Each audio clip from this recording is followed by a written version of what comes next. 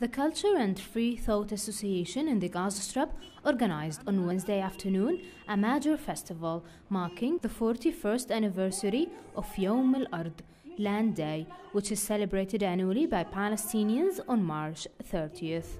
A children's choir consisting of about 150 members performed on stage at the Rashad al-Shawa Culture Center in Western Gaza City in commemoration of the National Day.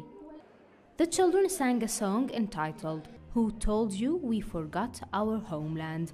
Another group of children performed an operetta which depicted the stages of the heroic struggle of Palestinian people towards freedom. The festivals also included folk songs, lyrical poetry, and a group performance of the traditional Dabke dance, a way by which Palestinians express pride and gratitude to their land. This anniversary represents the historical struggle of the Palestinian people to protect their land. The festival commemorates the 41st anniversary of the Palestinian Land Day. All the songs, the folklore, the operetta are performed by Palestinian children.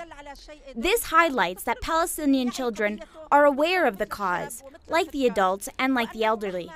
Israel will never be able to delete Palestine from the map. There are generations that follow generations.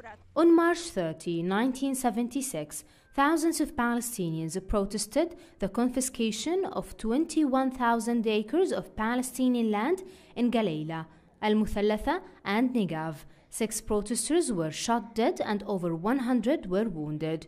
Meanwhile, the Palestinian Center Bureau of Statistics (PCPS) revealed on Wednesday that the Israeli occupation authorities control over 85% of the area of historic Palestine, which totals about 27,000 square kilometers, where Arabs comprise about 48% of the total population, but utilize only 50% of the land.